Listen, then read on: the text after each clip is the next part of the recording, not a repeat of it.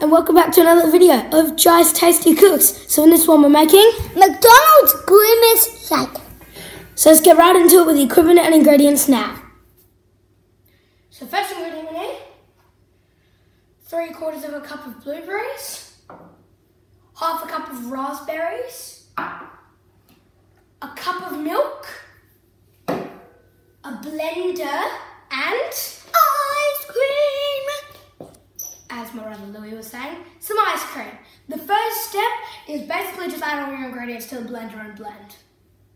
Blueberries, Add the raspberries. add your ice cream, 2 scoops, Yep, 2 scoops. and then we're going to finish with the top of our ice cream and Milk.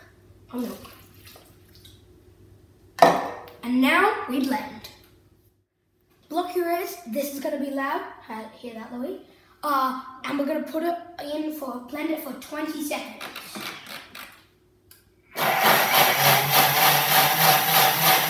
Pour it into your glasses.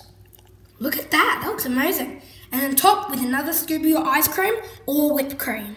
This looks delicious. Cheers. Happy birthday, Grimace.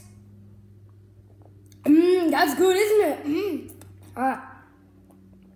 Yeah, that's pretty. Louis, you alright? Louis, no! Oh! Follow for more.